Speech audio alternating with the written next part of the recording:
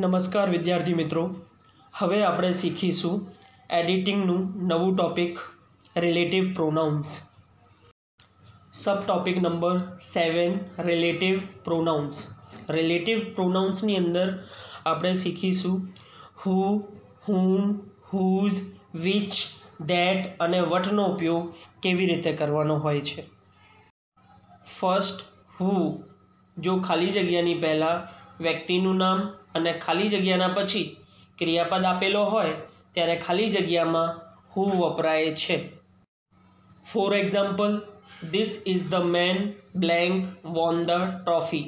ફૂલ point. અહીંયા તમે જોશો ખાલી જગ્યાની પહેલાં મેન એટલે વ્યક્તિનું નામ આપેલું છે અને ખાલી જગ્યાની પછી વોન ક્રિયાપદ આપેલો છે એટલે ખાલી જગ્યામાં હુ આવશે. સેકન્ડ, હુમ. જો ખાલી જગ્યાની પહેલાં વ્યક્તિનું નામ અને ખાલી જગ્યાના પછી સર્વનામ આપેલ હોય ત્યારે ખાલી જગ્યામાં હુમ વપરાય છે. For example, this is the girl blank I know very well. Full point. અહીંયા તમે જોશો ખાલી જગ્યાની પહેલાં ગર્લ આપેલી છે એટલે વ્યક્તિનું નામ આપેલું છે અને ખાલી જગ્યાના પછી સર્વનામ આપેલું છે આઈ.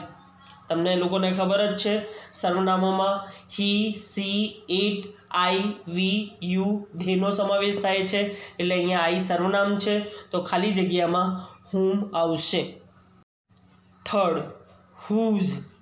જો ખાલી જગ્યાની પહેલાં વ્યક્તિનું નામ અને ખાલી જગ્યાના પછી માલિકી દર્શાવતી કોઈ વ્યક્તિ, વસ્તુ, પ્રાણી, પક્ષી કે જગ્યાનું નામ આપેલ હોય ત્યારે ખાલી જગ્યામાં હુઝ વપરાય છે.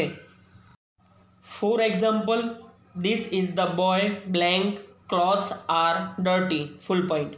અહીંયા ખાલી જગ્યાની પહેલાં બોય વ્યક્તિનું નામ આપેલું છે, ખાલી જગ્યાના પછી ક્લોથ્સ જે તેની માલિકીના છે એ માલિકી ધરાવતી વસ્તુનું નામ આપેલું છે એટલે ખાલી જગ્યામાં હુઝ આવશે. Fourth, which. જો ખાલી જગ્યાની પહેલાં વસ્તુ, પ્રાણી, પક્ષી કે જગ્યાનું નામ અને ખાલી જગ્યાના પછી ક્રિયાપદ, સર્વનામ કે માલિકી દર્શાવતી કોઈ વસ્તુ, પ્રાણી, પક્ષી કે જગ્યાનું નામ આપેલ હોય ત્યારે ખાલી જગ્યામાં વિચ વપરાય છે.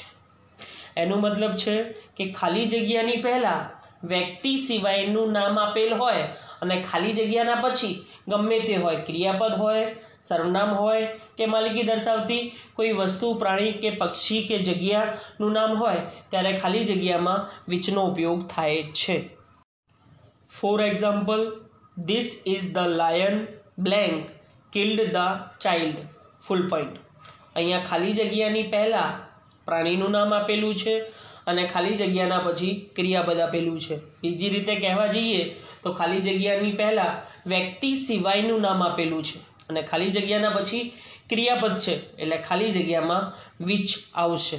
જો અહીંયા ખાલી જગ્યાની પહેલાં કોઈ વ્યક્તિનું નામ આપેલ હોત તો અહીંયા હુ આવ્યું હોત, પણ અહીંયા પ્રાણીનું નામ છે ખાલી જગ્યાની પહેલાં એટલે ખાલી જગ્યામાં વિચ આવશે. Fifth, that. ધેટનો ઉપયોગ સજીવ કે નિર્જીવ બંને જાતિ માટે થાય છે.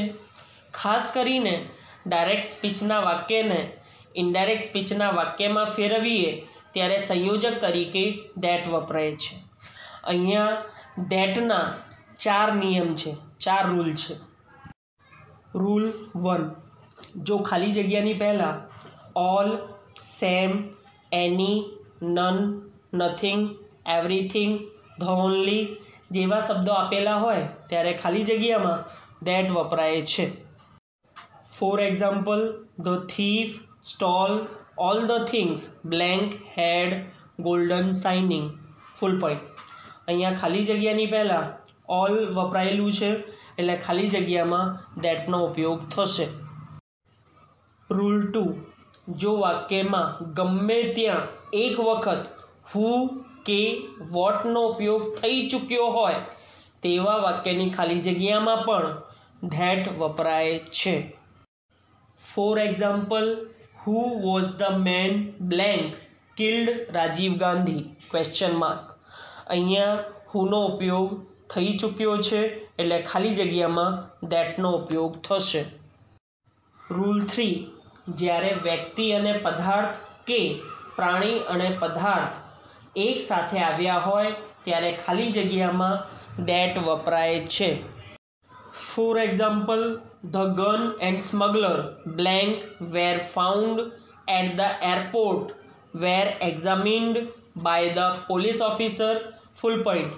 અહીંયા ખાલી જગ્યાની પહેલા ગન અને સ્મગલર આપેલા છે. તો ગન પદાર્થ છે અને સ્મગલર વ્યક્તિ છે, એટલે ખાલી જગ્યામાં દેટનો ઉપયોગ થશે. Rule 4.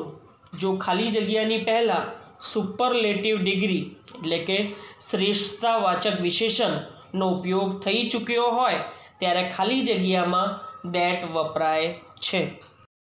For example, he is the most handsome boy blank I have given lift.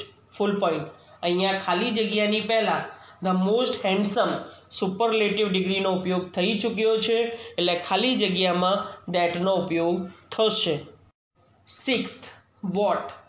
વોટનો ઉપયોગ શું અથવા કેજેના સંદર્ભમાં થાય છે, એટલે કે જ્યારે વાક્યમાં ભાવાર્થ શું અથવા કેજે નીકળતો હોય ત્યારે ખાલી જગ્યામાં વોટનો ઉપયોગ થશે.